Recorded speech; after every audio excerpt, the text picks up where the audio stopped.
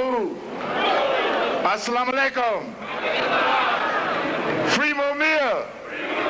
Free Mumia. Free Mumia. But I wanted to come here today to let you know that some of us are not afraid. That even though we may be elected, we'll say what's on our mind. But we must understand that we're freedom fighters first, and then all the other things come next. That I'm a black man first, and then a state representative. I don't confuse the two. And I think it's time for us to wake up and realize and understand that you got a lot of us that are willing to go to battle, because the freedom ain't gonna never be free unless we take it. There's too many of us sitting around thinking that it's gonna come to us on some damn silver platter. We're not gonna take this lying down. And I know that Mumia in his heart knows that we're all with him. So brothers and sisters, we're here as freedom fighters and black liberation strugglers who understand the importance of who and what we are, and we ain't gonna let no titles get in the way. Free Mumia. Free Mumia. Free Mumia. Free Mumia. No justice. No justice. Assalamu alaikum.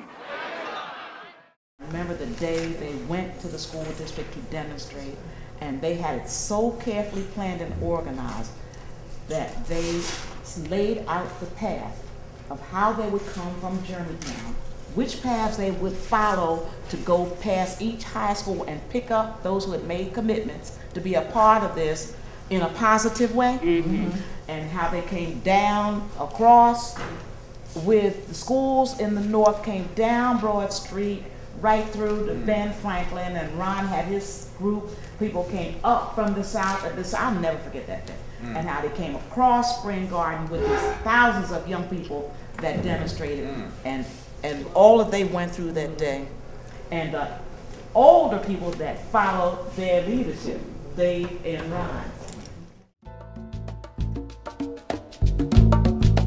It's going to be a gang war, or something was going on, Dave would go and step to those brothers. And that's the one thing we're missing in our society today, is that we allow people to come into our neighborhood and our communities and do negative things, and nobody goes up to them and say, you can't do that here. And that's what these brothers did back in the day. Tell the story.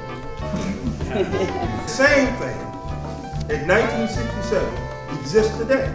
I'm saying to you, young men and young ladies, have to make a difference in this world. And the older folks around will have to try to help you and guide you. Because you know there were some kings and queens that were teenagers who didn't know anything. I didn't either till I learned. I didn't learn black history, I was a grown man. I was almost 40 years old before I really knew about black history. So y'all got me about a couple years, all right? Sometimes when people think about history and what happened, you think about it on the surface. You know, you don't like really put yourself into it. You know, you don't think like, well, what would my response have been if I was there? You know, if I was actually a part of it, how relevant would it have been to me? Gangs are still here and stuff like that, but you know, it was bad, you know, during that time. But you know, all of this stuff we're talking about, Don't you think it's getting worse now, though? I think so. I think so, but there's a certain level of vision that the student leaders had at that time. So when you're sitting around and you're saying, okay, I'm gonna, you know, let's get together, because actually, you know, clearly, if you're sitting around this table right now, you're a leader, okay? Absolutely. You're a leader. You are an individual, because you've been sitting, this thing is not short. You know, I mean, we can sit and absorb, but you know, for a young person to sit and absorb, this is a lot. And think about what you're moving on. Are you building up or are you tearing down? One of the characteristics of a great leader is very basic. Love your people. That's the very basic key to a strong leader. It's because they do it because they love their people. It's not about them. Y'all have a mission that you probably don't realize that you have. And the mission is based on a new era. And hopefully all of y'all will find some leadership role, whatever that role is, whatever career path you choose in life. And hopefully that a part of the role that you choose will give you the opportunity to demonstrate that you do love your people. In a sense, we sort of leave the table as a closer community as a result of these conversations. And I'd like to thank the students. Thank you very much.